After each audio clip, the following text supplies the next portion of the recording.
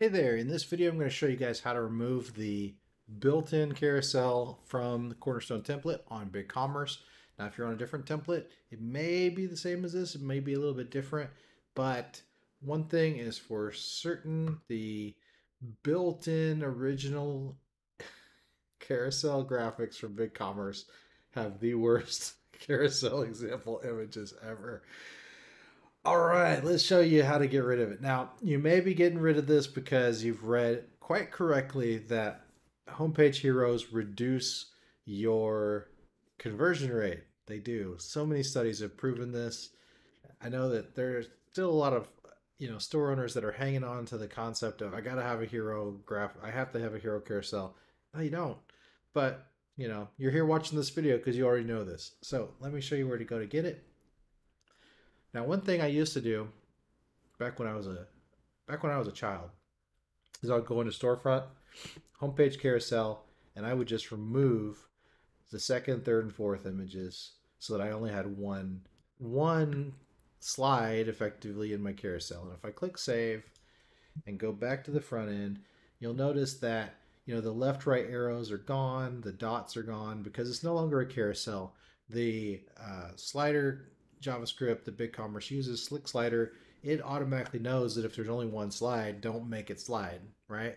But all that JavaScript is still in there, and this HTML overlay looks really, really bad. So I think we probably want to just remove it anyway. What I usually do is I just get rid of the carousel altogether and I use a static image widget. So let me show you how to do that. If we go back into the back end and go under storefront themes, then we can click customize to go into the customizer.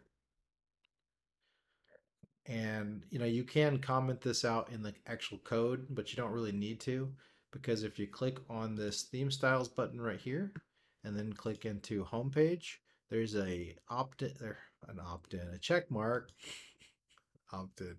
There's a check mark right there that says show carousel, and this is an if statement that surrounds the whole carousel block in the code. So when we turn this off, it's effectively just, it's not even commenting out the carousel, it's making it never show up in the code in the first place, which is pretty cool. So all you have to do is uncheck that where it says show carousel, and you can see it's gone. Now it doesn't matter if you have images still loaded in the carousel feature in the back end or not. Once you uncheck that, it's gone from the page.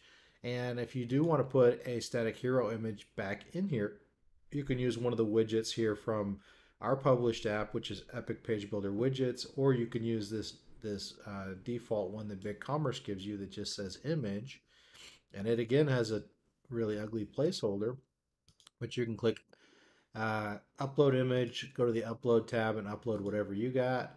I'm going to just scroll down to one that I have uploaded in the past and say, okay, there's my new hero image. And now I have a static hero image. I don't have any of the carousel JavaScript baggage. It's completely shut off, and just need to click publish at the end. So hopefully you guys found this helpful. Leave me a comment. Let me know what you guys are stuck on. If you need a developer for your store, reach out to me at epicdesignlabs.com. And I really appreciate you guys being here, and I'll see you guys on the next one. Thanks.